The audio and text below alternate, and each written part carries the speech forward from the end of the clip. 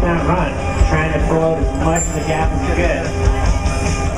Definitely a huge amount of space. And that's where I think each round is super exciting, Ryan. The matchup is just so different each and every time. So Justin Roy's going to be pushing through with the advantage. Darren trying to show the wheel. Looks like Darren blew the tire.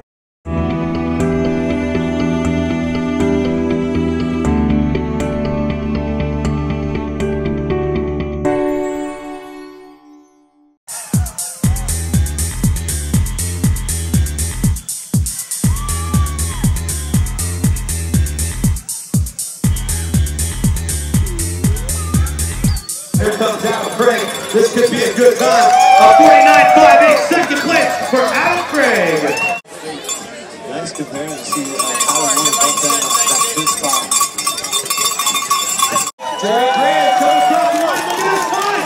It is a 47.57. Second rotated new leader, Jerry Grant from Australia.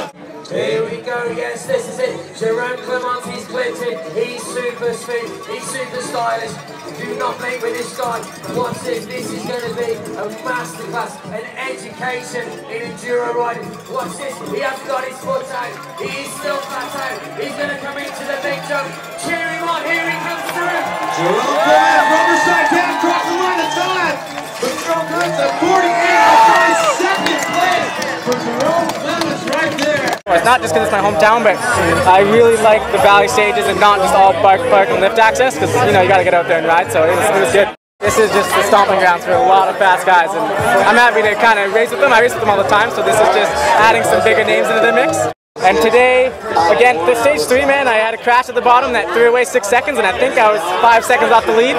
So that would have been huge. Jesse, you had a pretty strong finish. You said a couple top 5 finishes throughout the stages, and to finish off strong here in front of your hometown crowd, what does it mean? It means a lot, especially since I have so many fans here. I have so much support on all the courses, and it's been really cool to have the whole community backing me. So let's the stages were really technical, physical also, but really technical, so it's probably why I'm first today. And I don't know really to translate it, but it's usually to have a physical part, the organization like to,